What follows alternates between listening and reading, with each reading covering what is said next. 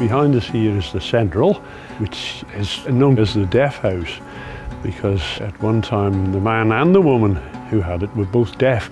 And there was a story at my father, and I think it was connected with this same place, that there was a man living here who used to go around playing the accordion, I think, or possibly a hurdy-gurdy, and he'd go outside somebody's house and he'd be playing away, and if there was nobody in, he'd leave a bill for the music, but I don't think anybody ever paid him.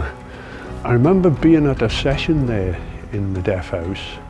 It used to be good. Colin Jerry would be there, Phil Gorry, a few other people. Yeah, they called themselves Boy Dole at the very beginning, Blind Boy. Colin was very keen on playing Manx music, and I remember being in there 40 odd years ago, I think. A sort of a visiting English folk music enthusiast was there, and he started singing some sort of an English song. You know how the English folk singers were, and I got into an argument with somebody over it, and I ended up pouring a pint of beer over his head. Nothing came of it, because he was, well, he's not as big as me.